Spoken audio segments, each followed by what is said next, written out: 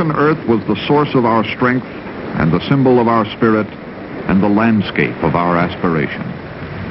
We camped upon it, moved westward through it, built on it, sustained ourselves from the earth.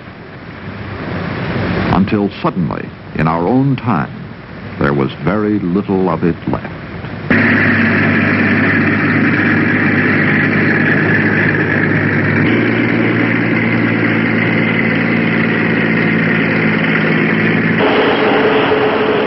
We who inherited the American earth are paving over our inheritance. We seem intent on turning the last great forests into housing tracts and the last meadows into parking lots. That is how America the Beautiful is becoming America the Bulldozed.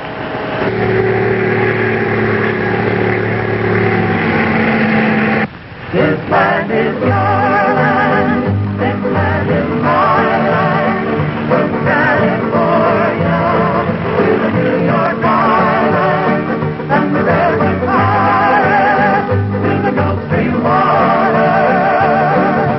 This land was made for you and me. As I went walking that ribbon of highway, I saw above me that endless skyway. I saw below me that golden valley. This land was made for you and me. This land is your land, this land is my land, from California to the New York Island, from the Redwood Forest to the Gulf Stream water. This land was made for you and me. The sun came shining and I was strolling, and the wheat fields waving and the dust clouds rolling, as the fog was lifting, a voice was chanting. This land was made for you and me.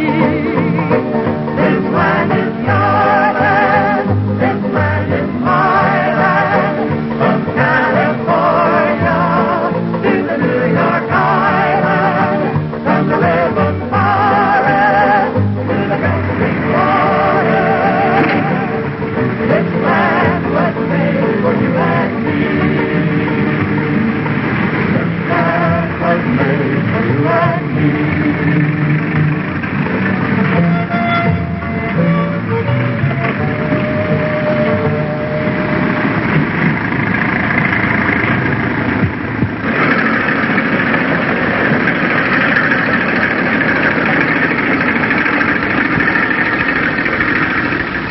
This land is yours and mine, and this is a broadcast about what is happening to it. For the next half hour, we will travel from the redwood forests to the Gulf Stream waters to see what the pressures of population have meant to this land which was made for you and me.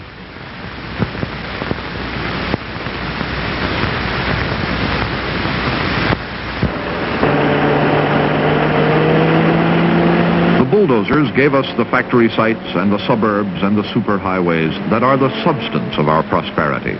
The bulldozers helped carve a rich civilization from the sleeping earth. But that civilization grew largely without plan, and it was more wasteful and destructive of the land than any before it. Now, the limit of unplanned expansion may have been reached.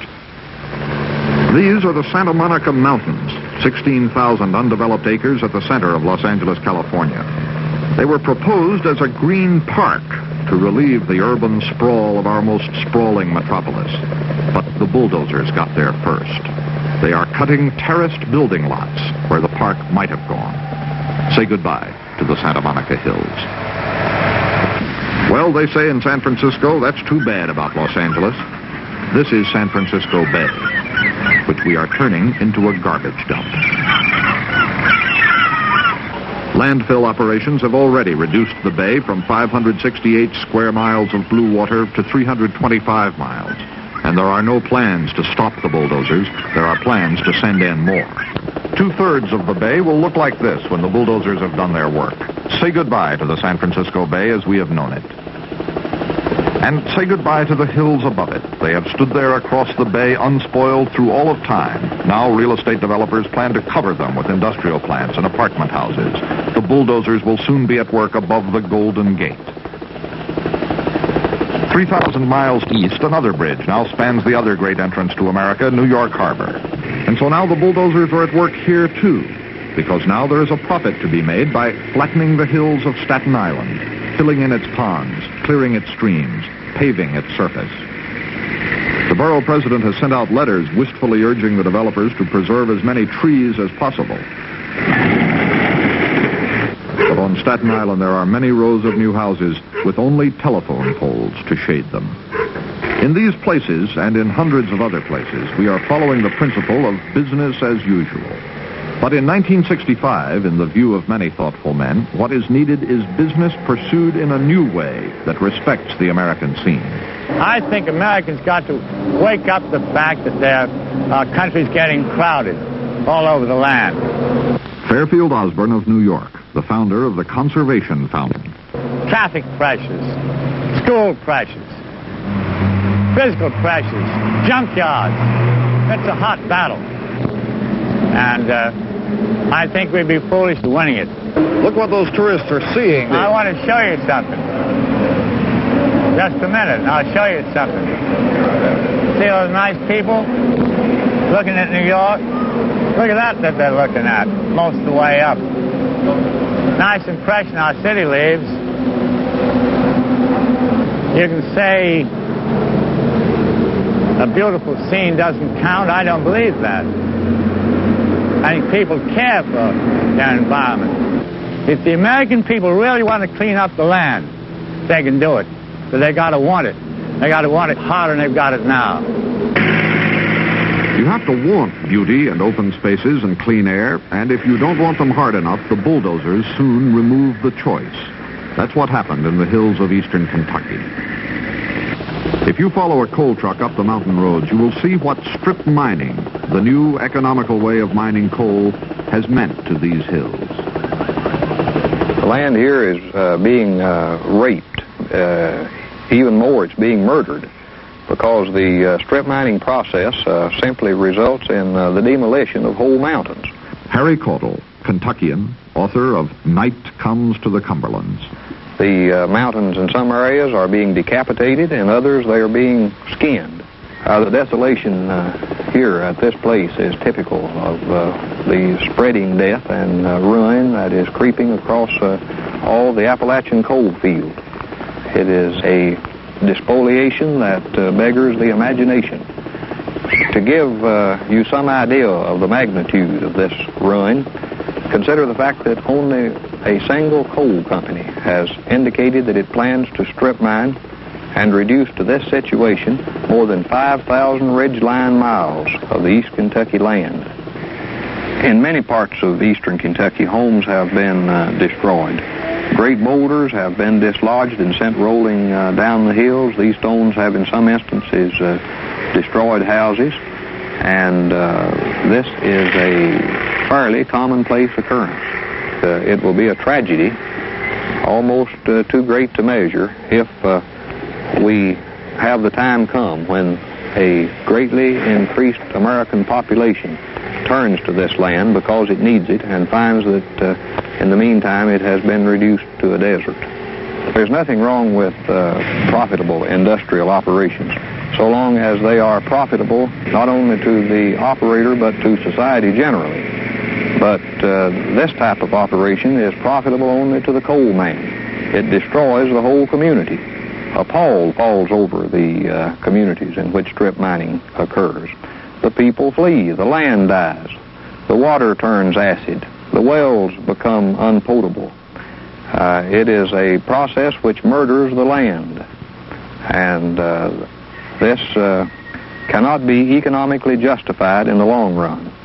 There has been a very large net loss, and that is precisely what is happening in the hills of eastern Kentucky. The same thing may happen in these mountains, the North Cascades of Washington State. 30 years ago, the government reported that the North Cascades would be a more beautiful national park than any we already have. Today, a generation later, they have just finished another study. In the meantime, in the beautiful valleys below the snow-capped peaks, it is already too late. The loggers are at work here, and the big mining companies are surveying the hillsides. Like the other hills and woodlands of which we have spoken, the North Cascades had the fatal gift of beauty. In such places, men look at trees and see board feet of lumber. Men look at valleys and see building lots. And the bulldozers and the logging roads are sure to follow.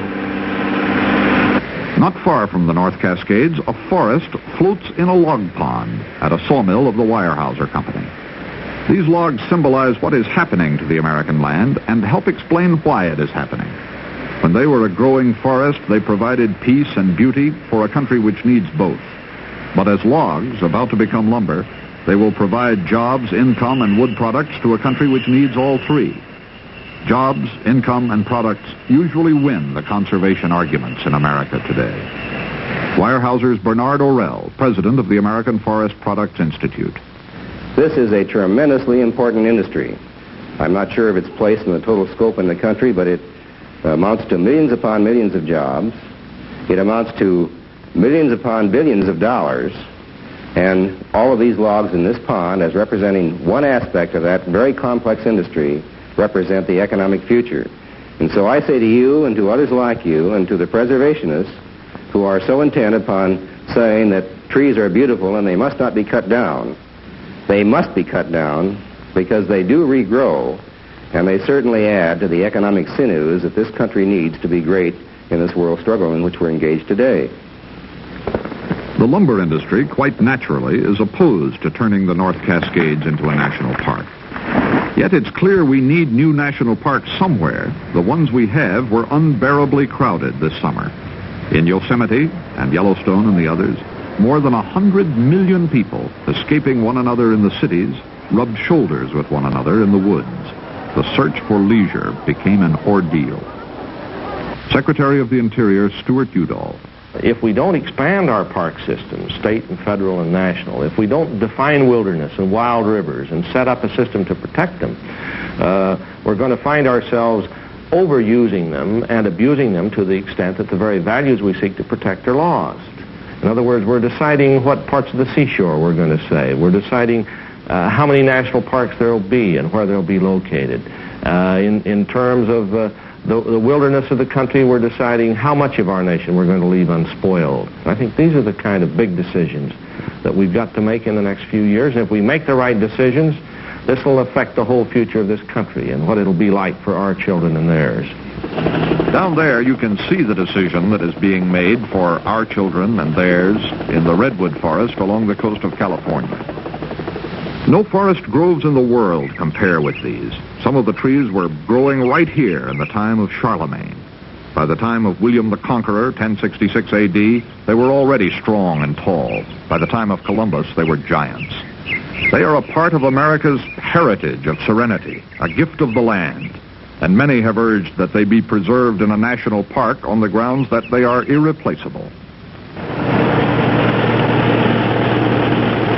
But there is no Redwood National Park, and so the roar of the bulldozers is heard here, too. A freeway has already cut a wide swath through one state redwood park. Now the bulldozers are headed for another one, a place called Prairie Creek. Prairie Creek State Park is one of America's most remarkable places. Its great virgin trees stand on a windy bluff above the Pacific. The wild beach below the bluff is also a part of the park. It is the only place left in the world where the Olympic elk can roam their natural range between the ocean and the forest.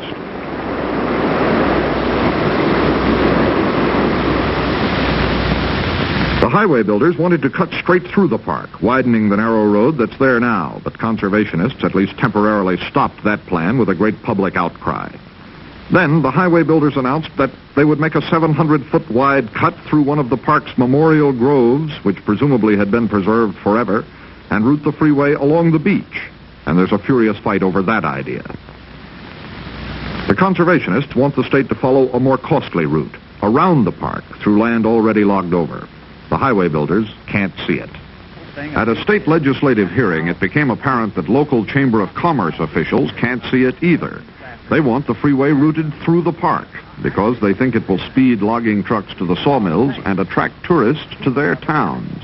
And there's a lot of people that do not like to walk, they do not like to hike, they do not like to do anything. They want to ride where they're going. Why do you think they build supermarkets with parking lots all over them? Because they won't even walk 2 blocks to the grocery store.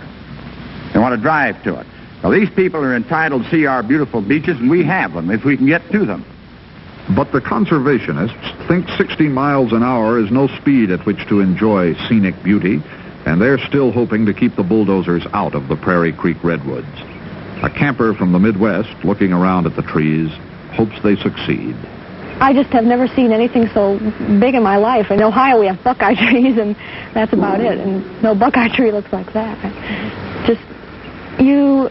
It's just so quiet. When you get out on the trails, that's when you really see the trees, and it's quiet, and you could just look at them all the time. You don't really want to come back to civilization at all. The more you can preserve of this, the better. I don't think that the world needs any more freeways. I think pretty soon you're just going to end up with a bunch of roads with no place to go on them.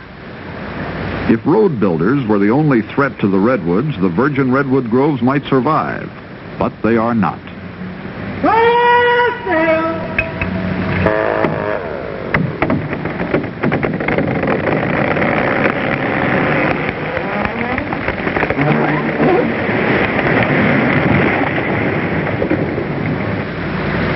100 years ago, the great original redwood forest covered 2 million acres along the California coast. But more than 2/3 of the virgin redwood trees are gone. And within our lifetimes, at the current rate of cutting, all the rest will be gone, except for 2.5% of the original forest tenuously preserved in small groves. Right now, there's an argument over whether to put some of the surviving virgin redwoods into a national park. A few years from now, there will be no argument, because there will be too few trees to argue over.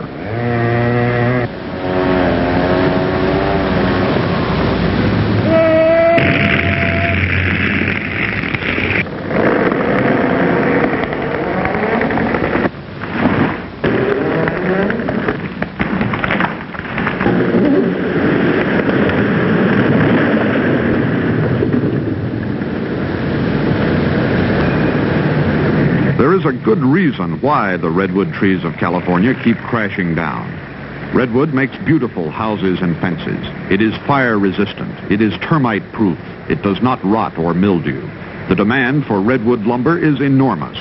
And by filling the demand at a rate approaching 1 billion board feet a year, the lumber companies have become the largest employer along the Northern California coast. The economy of that region depends upon them. Howard Libby, president of the Arcata Redwood Lumber Company. I certainly do feel that the federal government in establishing a national park would interfere with the private enterprise system, in that it would take so much land off of the tax rolls, would increase taxes on everybody else remaining, and it would work a hardship on people who live in the timbered area where that park would be located. They undoubtedly would have to sell their homes, move elsewhere, find other kinds of jobs. Howard Libby's concern appears justified by the facts. But it is also a fact that these were jobs once. Men were paid to do this. Trees do grow back, but when the loggers come here again in 60 to 90 years to cut the lower quality second growth, the most impressive thing they find will still be the stumps of the original forest. A grove of trees which perpetuated itself for 1 million years can be leveled in an afternoon. Sometimes, when man changes the land, nature has a way of striking back. Just before Christmas last year, it started raining in the redwood country. The water, at first slowly, then in a gathering rush, poured down the hillsides where redwoods had once stood. The rush became a torrent. The torrent became a flood, the worst flood in the history of the West. At least 50 people died, 17,000 families were left homeless. Damage amounted to $1 billion.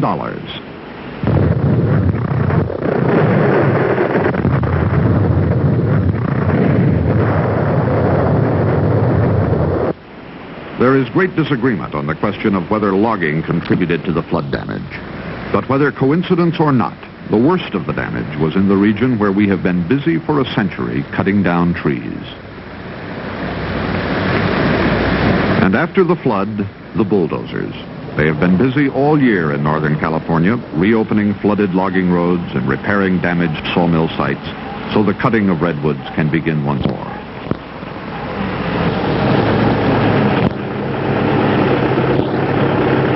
From the redwood forest stream waters, the bulldozers do their work, and the land is changed forever. Sometimes for the better, no doubt, but often for the worse. This is Storm King Mountain on the Hudson. The bulldozers will soon carve part of it away for a power plant.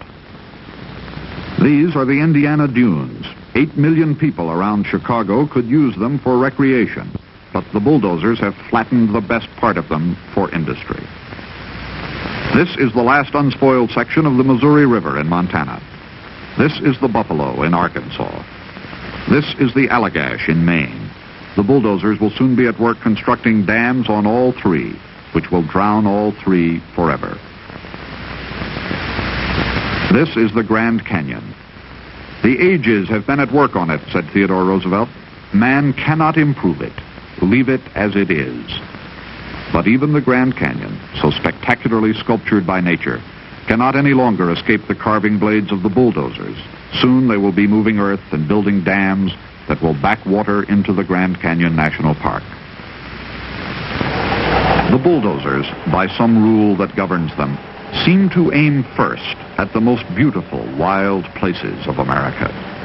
And they have gone so far and changed so much that in September of 1965, it is literally true that what we save from the bulldozers now will be all that is ever saved. Supreme Court Justice William O. Douglas. You see, the American dream was to level the wilderness. And I suppose the symbol of our power has become pretty much the bulldozer. We're in the age of the machine, but the machine must not be our master. We must be the master of the machine. We need a new land ethic, or else we're going to be consumed not by one great disaster, but by 1,000 little brush fires all around the country that are too small to draw the attention of anybody except the local people, and that will be lost fire by fire, battle by battle, until the whole of America is turned into a highway, into a junkyard. This is Charles Kuralt for CBS Reports. Bulldozed America was filmed and edited by the staff of CBS Reports under the supervision and control of CBS News.